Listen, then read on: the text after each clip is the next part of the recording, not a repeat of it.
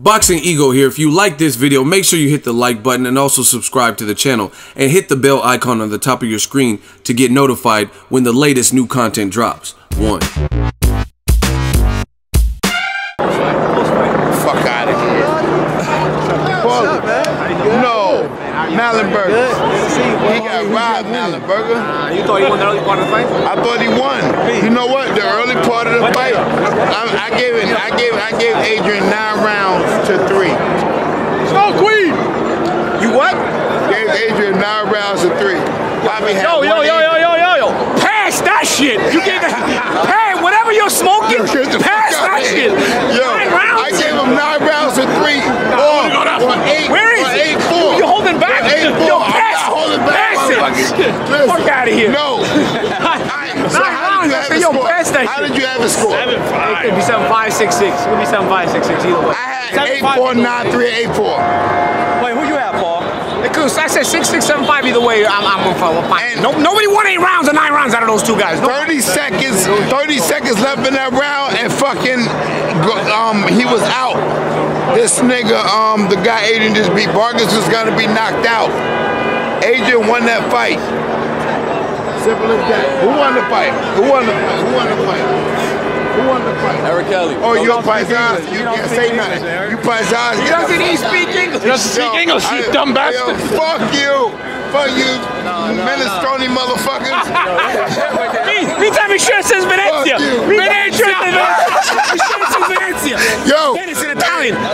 You making fun of Italians. Your shirt is an Italian city. Hey, motherfucker. As soon as he grew up, he got some Gucci shit right away.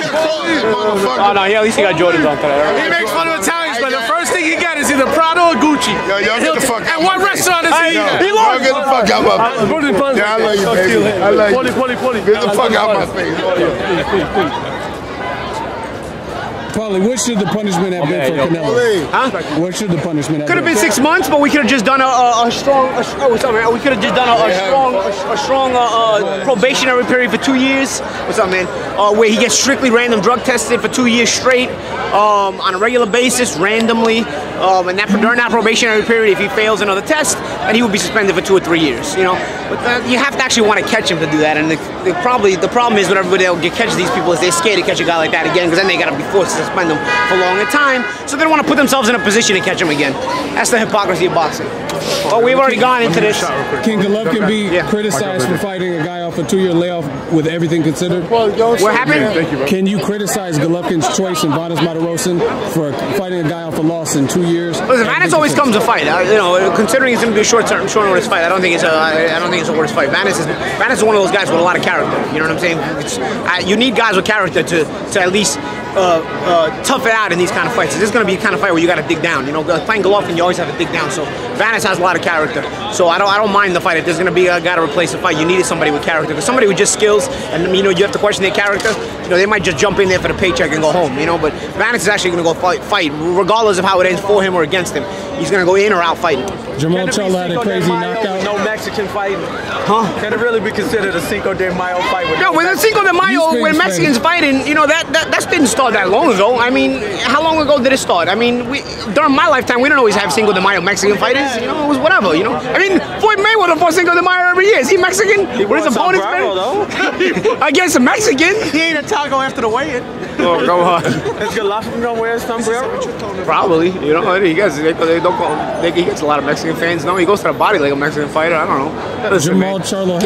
You can't snatch the September and the May 5th dates. You can't snatch both of them. You know, it is what it is. The best fight in boxing should be for those, and that's still in honor of Mexicans, because in Mexico the sport is so big that I just think a big fight on Cinco de Mayo and a big fight on Mexican Independence Day, regardless of who's involved, is still a big deal. Jermell Charlo had a crazy knockout second round tonight's card. What kind of statement did that send to the middleweight division, and thoughts on him calling out Golovkin? What type of fight is that? I don't mind seeing the fight. I thought he looked good. I thought the knockout was spectacular, and you know, continues to make a statement. I think, you know, when you get knockouts like that, what is there to say? Mal said I'll be next week over here to see Danny. Yeah, I'll be here next week to see the Danny fight. What do you think? Might as well. At it. That's a good fight too. You know, I wouldn't mind seeing anybody, any of those guys interchanging against one another and fight one another. It'd be a good fight. Joshua Wilder, who's the holdup in that situation? Just negotiations in general. You know, I wouldn't blame one guy. I wouldn't blame one guy for fighting or for holding on to the fight. I just realized I didn't wear earrings all night. You believe this shit? I took a shower, I took them off, and I didn't put them back in. You imagine that? You didn't wear them on the camera tonight? I didn't have any earrings on tonight. I hate going out with no earrings. I just touch my ears with my earrings. Who wins, Joshua Wilder, or just break down stylistically? I just think it's anybody's fight. It's hard to pick a winner. I think there's deficiencies in both guys that the other guy can take advantage of, so it's hard to pick a winner. Like I said, if I had to bet my house, I would just pick the underdog. And I wouldn't be confident about that either, because they got a lot of character and they get up. Does this victory for Charlo makes him the top guy at 160 over Centeno? What's your thoughts about that? I just think Charlo's continues to show his worth in the middleweight division. And, there's a lot of top guys. There's a handful of top guys in there that you can mix and match him with, and I think it'd be good fights. Eddie's $12 million offer, fair or foul? Who? Eddie's $12 million offer to Deontay. I don't know. It is what it is. I don't know all the numbers there. It's for the undisputed heavyweight championship of the world, though. You think that's a little bit low, right? Remember back in the days when Holyfield, Tyson, when all the belts were on the line, super heavy, super big heavyweight fights. They got to be like $15, $20 million north, in my opinion, though. I thought. Yeah, like I said, I don't know what the total number is. What the total pot is. When you're taking all the total pot and then you're considering that person, then I guess then you can do the negotiations. I'm not at the negotiating table where I know what the total pot is in that.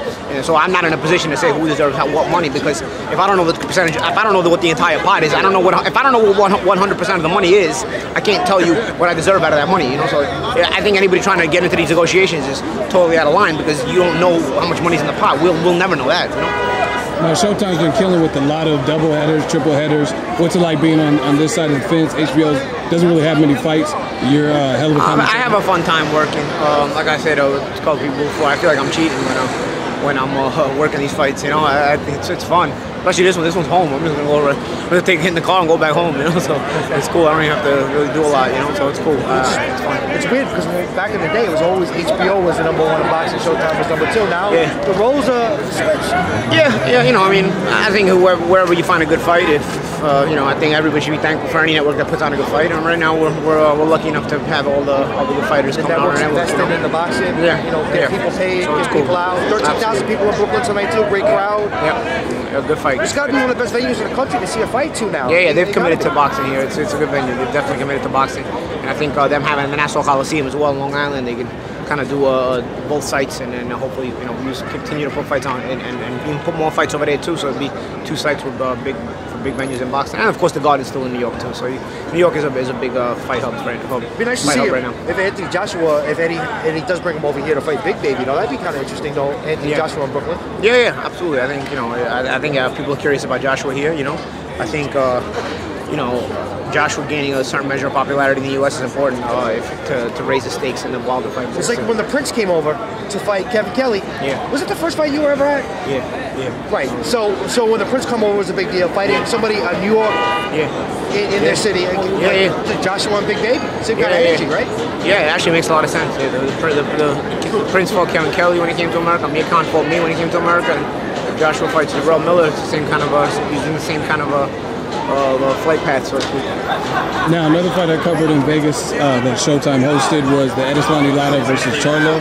Afterwards, Jermell Charlo says he wants that work with Hurd. What type of fight is that? Hurd versus Charlo.